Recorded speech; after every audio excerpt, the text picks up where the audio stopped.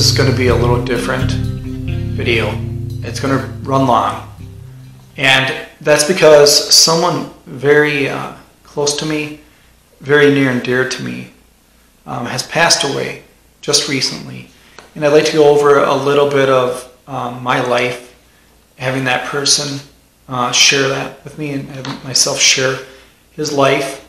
And it was great to be part of that. And just a little bit of the story to go back. And if you don't want to listen to this, that's fine. But I just want to get this out there. And I think I've got some lessons that I've taken from this person. They're invaluable. And I'd like to share that too with some people and to get people thinking. So anyways, I'm just going to go forward, and I got some notes. So I'm going to be looking down and just make sure I'm hitting all the points that I want to hit and that kind of stuff. And I'm trying to make this through this. All right, well, thank you for watching. So we first met in first grade in 1982. We became best friends soon after. I mean, it was almost instantaneously. We just met in class. I remember he was a new kid, and we just sort of, like, we'd always been friends. It felt like that. We just, boom, hopped to it, and we became best friends right away, like I had said. And with that, we both lived in a trailer court or mobile home park or whatever you want to call that. And he was right around, down a couple blocks in that court, in that trailer park, in another trailer home from where I was. And because of that, we saw each other every day. We'd play together every day. I mean, it would be before school, after school. We rode the bus together to school and from school. And it was so bad, not bad. We were so close, and our goings on, our mischievousness, or what do you want to call it, our boyhood, that we had got assigned seating on the bus pretty soon after we started playing together and getting together. We roughhoused, and on the bus, we didn't just ride the bus, we roughhoused. And we played around like Andy and I always had done that.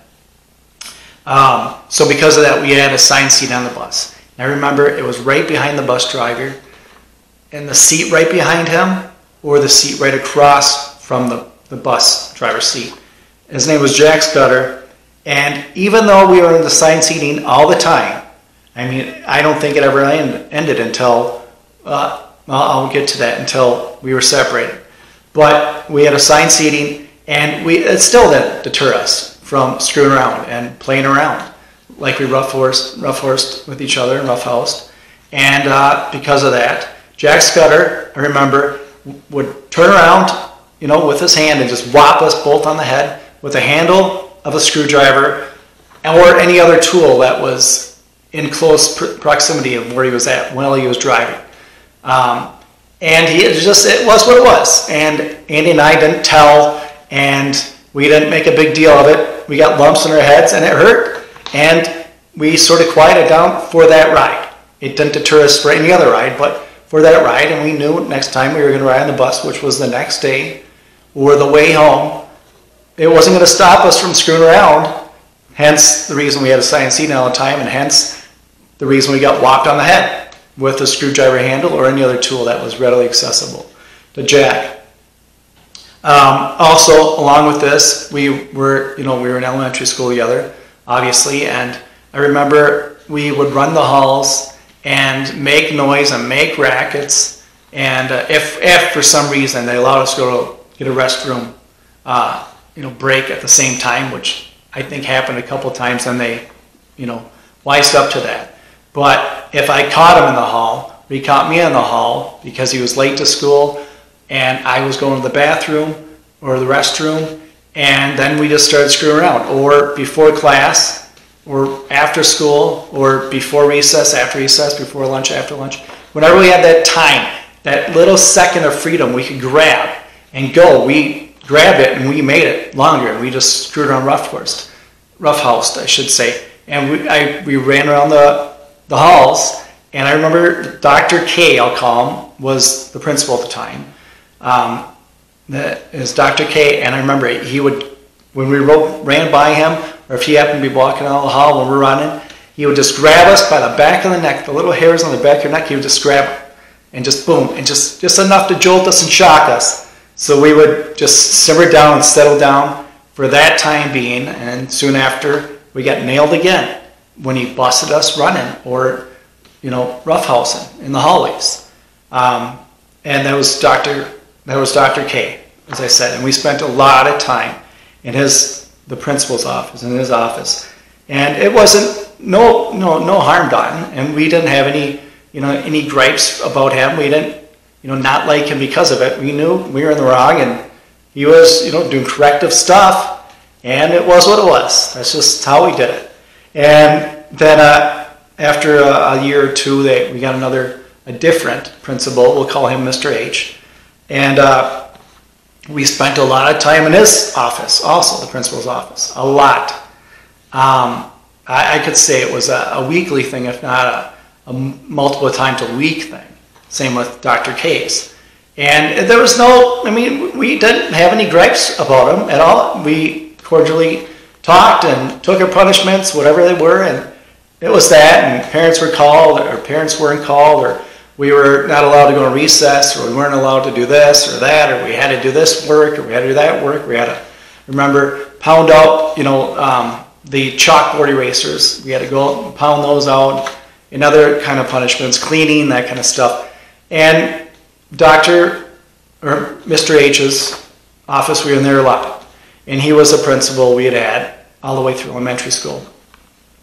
And I remember, so first grade is when Andy and I met, early on in first grade, became instant best friends. And we had all this, horsing around going on. And I remember it was second grade, and only took them. Second grade, the school separated Andy and I. I was no longer in the same wing of the schools as he was. He was in something called, I forget what they called it. It was something that was second and third grade. It was some sort of test, educational thing they were doing. So he was put into that, and he was on a separate wing down multiple hallways away. So I didn't have the same lunchtime as him, the same recess time as him. We barely overlapped on anything. So they separated us. But we still lived in the same neighborhood. We still rode the same bus to and from school. So we were still able to do what we did then. So it really didn't deter us much. There was a couple times there where I would try to stay back. If I could just overlap and stay back, spend extra time in the restroom, so that I came in later when he was going to his lunchtime, or he would do the same thing, get out early. So we would try to see each other for a little bit there during the school period. Didn't happen very often, but we tried. And then from 4th grade to 5th grade, they had another program. Andy was put in the caboose, they called that, and I was in the regular, we'll call that, schooling. And so I was in the regular population while he was in the caboose population. It wasn't for the challenged kids. None of those. They were just normal kids at normal levels, just a way for them to do some other challenge or trial thing for education. And Andy just got stuck there because I got stuck here because we were separated again. So that's the way they separated us. But again, we were always there before and after school, on the bus ride, that kind of stuff. And if there was any time that the school had, when we had field trips, the whole school went, or a majority of the school went, or the whole grade went, then I ended up seeing Andy. And then it was great. And not for anyone else, not for the teachers, I'm sure. We didn't do any harm, we didn't hurt anyone, but we just didn't listen that well because we didn't want to. So anyways, the schools had separated us as far as that. And I remember then Andy, they had us separated until after 5th grade. And then after 5th grade, before junior high, Andy moved. And he moved to a different town. So because of this, he was at a different school. And also, back then when there was long distance, it was long distance for me to call him or him to call myself. So I talked to my parents, and it was a high charge, but I would pay what I could with my allowance, and he would call me when he could. It wasn't all the time because there was long distance charges and that kind of stuff, but we still tried to keep in contact. We still saw each other on birthdays usually, or holidays as much as we could. We still saw each other then and talked as much as we could. I remember any birthdays I had or any other thing going on. If there was some event, I always would plead with my parents to say, let's go get Andy. I want Andy to stay the night. Let's go get Andy. And I wanted to be part of his life as much as I was before, even though that was not possible. I tried to keep that around, and I'm not sure if he did the same, but it felt that way because it still felt like we were just as close as we always were. So we kept in very close contact, like I had said.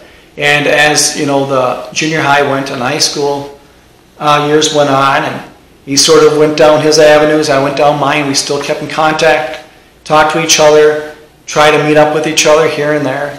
And then in 2000, I had Andy at my wedding. He was a groomsman for my wedding. I was very pleased that he accepted and did that. Very happy about that. And and as the time after that went on, as people grow, he had children, I had children, that kind of stuff, and we just tried to keep together, keep in contact as much as we could.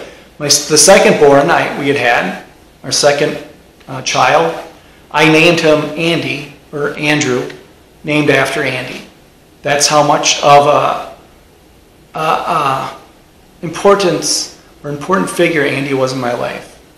And I just want to keep that around. Not to honor him or anything like that. Maybe subconsciously, but he was that big of a deal and that big of an impression on my life that I want to name one of my children after him.